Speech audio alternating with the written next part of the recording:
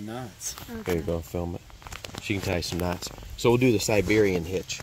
You're So, Siberian Hitch. I am Mom's a Siberian hitch. Okay, let's keep it PG-13, people. I'm trying to tie. Okay, you No, gotta that's stop all right. No, that's good. That's good. So this free end, this is the standing end.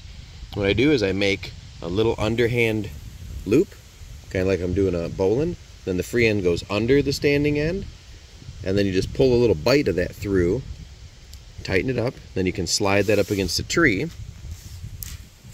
and that'll hold. And then when you want out, you just grab the free end, the tag end, pull that free, and the whole thing lets loose. That's the Siberian hitch. One more time. A little underhand loop. Tag end goes around the standing end, push a bight through that open loop, tighten it down, okay? Then slide the whole thing up against your tree.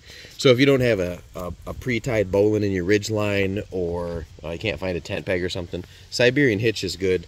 It's easy to tie even with gloves on, and it pops free real easy. There you go, Siberian hitch.